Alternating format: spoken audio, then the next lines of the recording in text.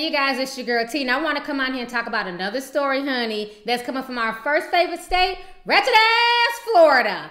Okay, so what's going down in Florida now is that we have a case of a 17-year-old boy, and basically for a whole month in West Palm Beach, Florida, he has been pretending to be a doctor. And what did this young man need to pretend to be a doctor? All he needed was a white coat and a stethoscope. So for an entire month, this 17-year-old kid was in and out of hospital rooms, operating rooms, and everything else. And it wasn't until a doctor started getting suspicious that he eventually called the police, and they found out that this 17-year-old kid was not a doctor and that he had no business being there. I want you guys to go ahead and check out this news clip, and I'm going to come back with the rest of my commentary. I'm Carol Sparge. Hospital staff members are facing some tough questions after police say a teen passed himself off as a doctor for an entire month and no one noticed.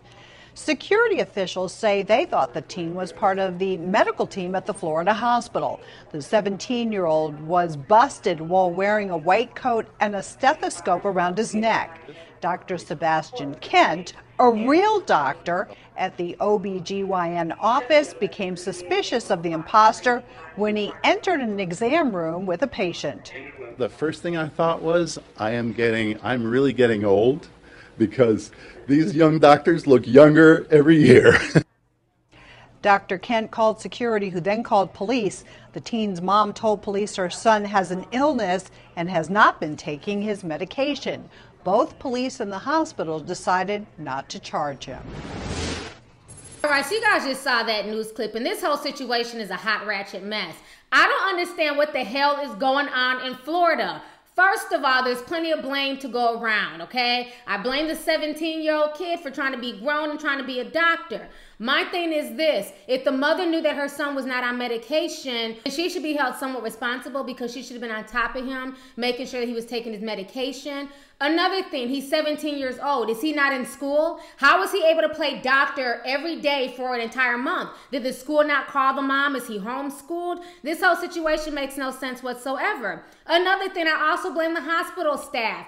I remember when I worked corporate America, you used to have a badge to get in the building. Forgot your badge at home, you'd be stopped, you'd have to check in. They'd have to do an entire list of security features to basically identify who you were. A lot of times your manager may have to come downstairs and come get you to prove that you work in that department. So how was this young man able to do this, come in and out of different hospital doors, different rooms, places in the hospital where you have to be authorized? How was he able to go back and forth so freely for a month before someone finally noticed? You know, it's very obvious that this hospital is slipping in security. This entire situation is crazy as hell, but I'm assuming this young man must be white, because one, they're screaming mental illness, and two, I can't find not one picture of him or video of this kid. And what's crazy is that there's another story coming from Ratchet Florida about another kid who pretended to be a doctor, but we'll talk about that in the next video. So anyways, go ahead and leave a comment, let me know your thoughts on this entire crazy situation, honey, that's once again coming from our first favorite state, Ratchet Florida.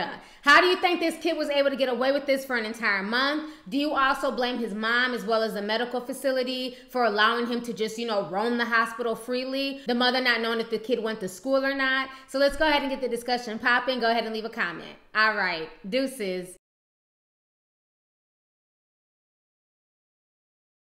Hey you guys, it's your girl T. Make sure to subscribe, like, and share my videos. You can also visit lovelyt.com to purchase any merchandise.